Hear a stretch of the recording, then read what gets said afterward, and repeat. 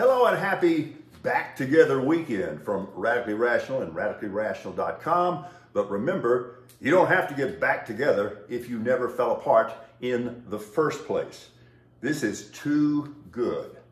Trump walks on stage in Iowa just as the Brooks and Dunn walk-on music hits the lyric, "Going to prison," proving two things. God has a tremendous sense of humor, and there are still quiet American heroes walking among us. That was great. All right, so the Astros score a season-high 17 runs last night in blowing out the Rays. Meantime, the Rangers lost to the Padres yet again. That means the Astros now within one game of the Rangers in the American League West, but it gets interesting because the Rangers pull off a trade. They get three-time Cy Young Award winner Max Scherzer from the Mets. Yeah, they're going for it right now, no question about it. So the question now becomes, do the Astros try to counter by somehow bringing Verlander back? That could happen. All respect to veteran NFL running back Sony Michel, who announced his retirement yesterday with the Rams. He would have been going into his 7th season in the NFL. Of course, he won Super Bowls with both the Patriots and the Rams.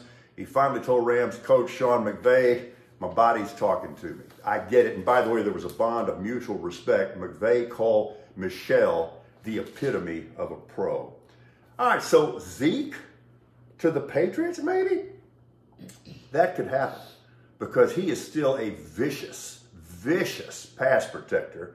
Mac Jones could use that, and you better know the hoodie gets it. Okay, so Dak turned 30 yesterday. And I've heard all the stuff and read all the articles. If you don't get it done by the time you're 30, you're not going to get it done. I respectfully disagree. Dak still has the skill set and the resolve to get the Cowboys where they want to go, but only if Mike McCarthy makes good on his promise to run the football more. Are you listening? What is it with radio talk show hosts, particularly radio sports talk show hosts, and their death wishes? Do you hear about this?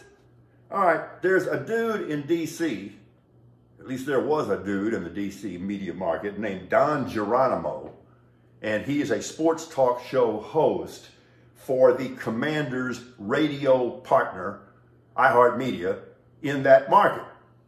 All right, so he's doing a show from the Commanders' facility, and he spots a local woman television anchor who had come to the facility to do her job.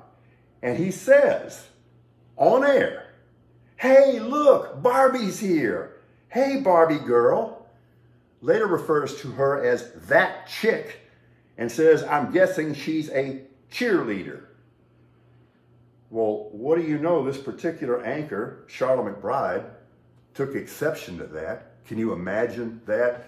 And keep in mind, the Commanders are a little sensitive right now, given what they went through with Dan Snyder for all of those years. So the Commanders demanded that the radio station fire this guy, whose on-air name is Don Geronimo. Geronimo career! Wouldn't it have been easier and quicker to just blow your own head off? I'm wondering. Okay, this made me smile, so let me leave you for now, and I hope you have a good time on Back Together weekend. But there was a headline on a media website this morning that says, "Mouth breathing may be ruining your sleep." One more reason why today's GOP is a threat to us all. Have a good Sunday. We're Radically Rational.